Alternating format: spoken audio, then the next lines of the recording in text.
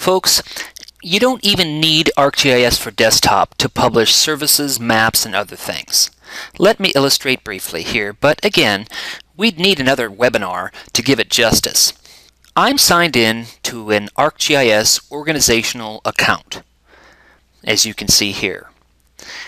In the My Content area, I can use the Add Item button to add services. And if I didn't know what kind of items I could add, I could hit this Supported Items and I could see that I can support and upload maps, data layers, map layers, data files, all kinds of things, applications and tools. Let's go back to My Content. This file is on my computer. It is a zipped shapefile. Okay? Now, it is very important that I add a title and give it some tags. The reason is because I want to be able to search for it and be able to find it later on, and I also want my data users that are using this data service to be able to find my information. So I've populated the title and given it some tags. I'm going to add item.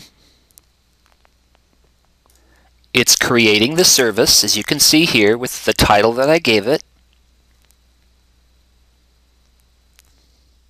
All right, let's go ahead and add this layer now to the ArcGIS.com map viewer.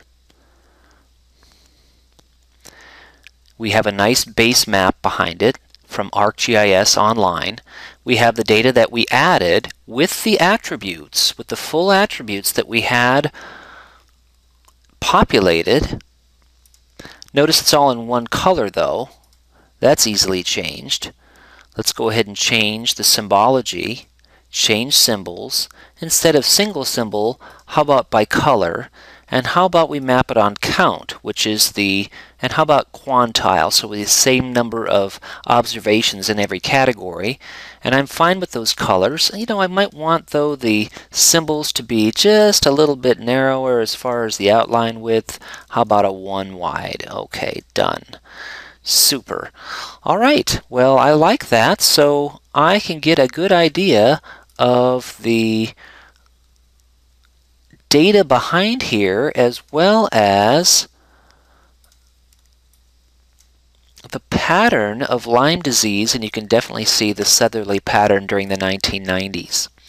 So just to recap, how did we generate that? That was generated from within My Content. We added an item, and it was a zipped shapefile on my computer that we added to My Content, and then I made sure that everybody could look at it. I did a share after I published it. And the results, once again, are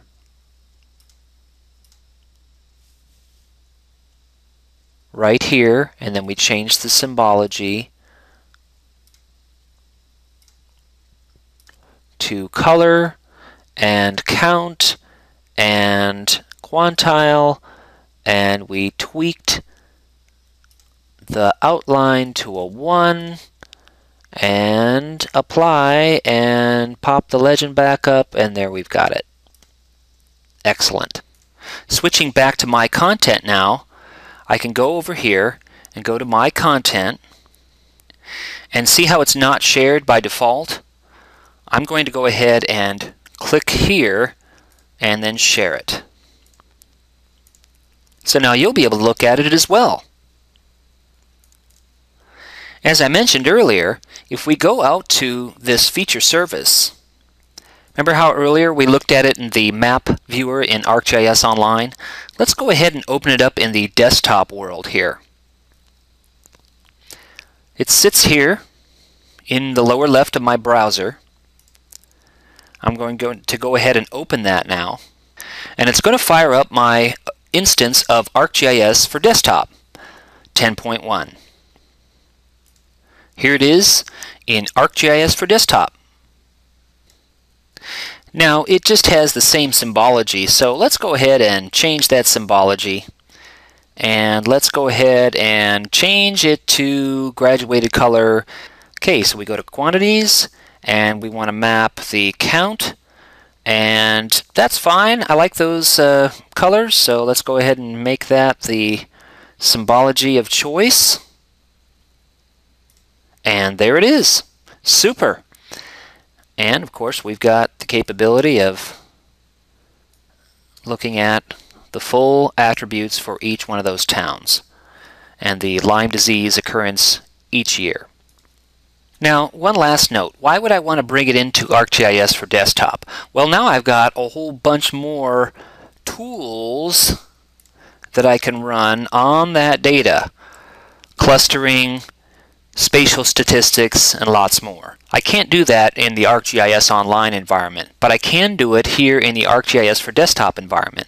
And so that's why I would want to bring this data, depending on my needs, into ArcGIS for desktop. But you can see how you can move back and forth between desktop and online. Wonderful.